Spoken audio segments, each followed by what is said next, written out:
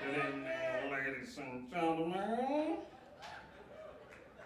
Are you enjoying the show? If not, please go to your cabin and clean your cabin for the crew rounds. Because you're wasting your time, my friends. I'll tell you a small incident. This crew, soon after the embarkation, a couple, they went around with their camera taking pictures of everything. There are passengers inside. You are not the comedian, I'm the comedian. Shut up.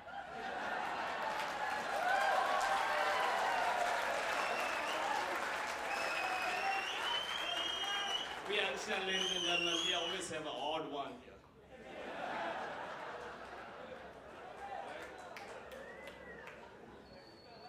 This couple, they went around taking pictures of everything. First, they took a picture of Eric from the reception.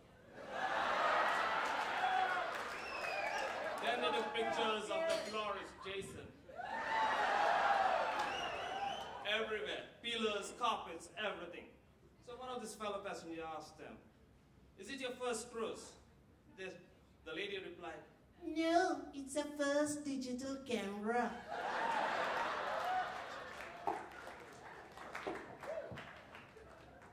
This evening there was an incident in the restaurant. You know?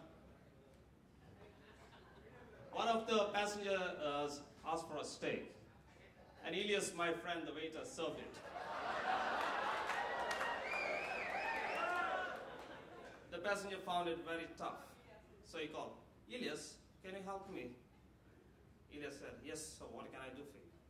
He said, "This steak is very tough. Can you do something about it?" Elias said, "Sir, give me 1 minute. I'll be back in 2 minutes."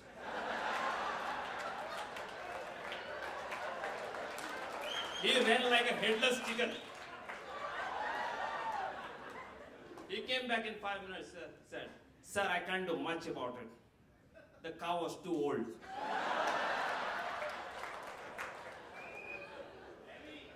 The passenger was really, really upset. He said, "Can I have the manager right now, please?" Elias said, "Sorry, sir, she's not on the menu today."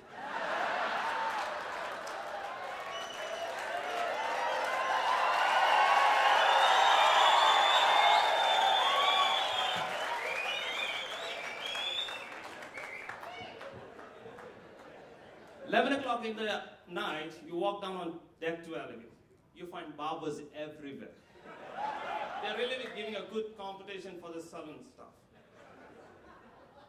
If you go to a barber shop, you find a barber's chair going around. But here's one barber, my friend Remy.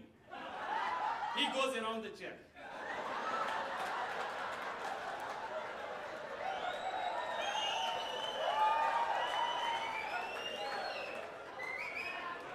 Other day he put a notice saying, "Bring 2, 1 free."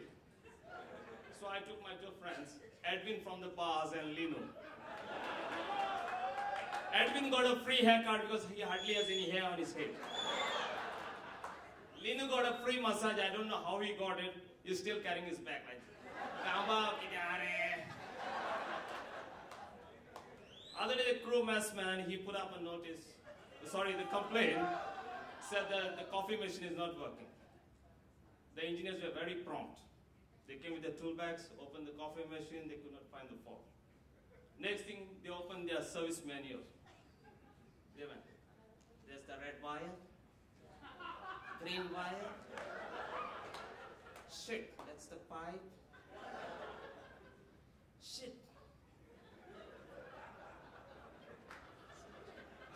It's an Italian-made, man, cheap one.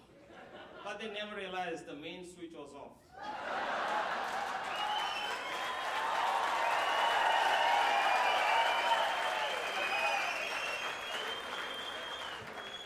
If you see a priest walking down the street, what do you call him? A father, right? If you see a bishop, what do you call him?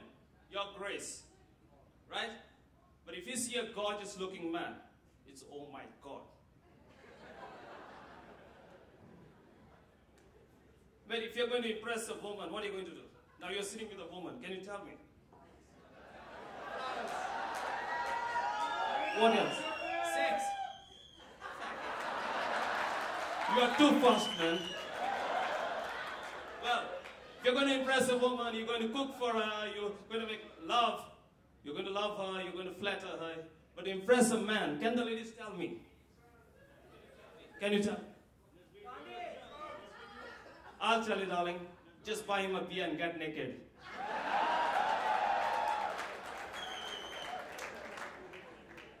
Martin was drinking in the crew bar by the counter. So Joseph, the crew bartender, asked him, Martin, why is it that you always close your eyes when you're drinking beer? He said, doctor's orders. So Joseph asked him, what do you mean by doctor's orders? Doctor told me never to look another pint again.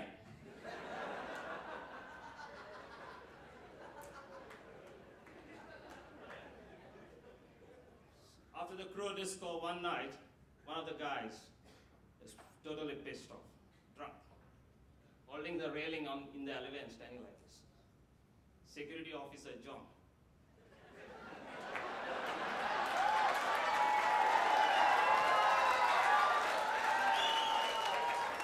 Mate, it's time for you to go to cabin. You have been standing for ages, he said. The drunk said, sir, I've heard that world goes around in 24 hours. So I'm waiting for my cabin to appear.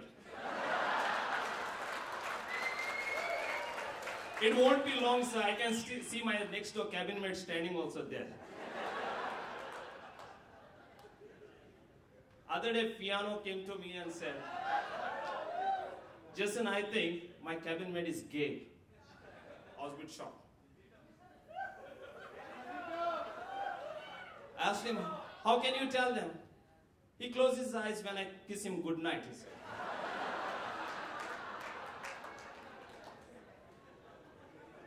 This is one of these old guys, passengers I'm talking about. He was lying down in his cabin watching television. In walked the Filipino cabin stewards. She said, sorry, sir. I think I'm in the wrong cabin. This poor old man said, no, darling. You're in the right cabin. You're only 40 years late.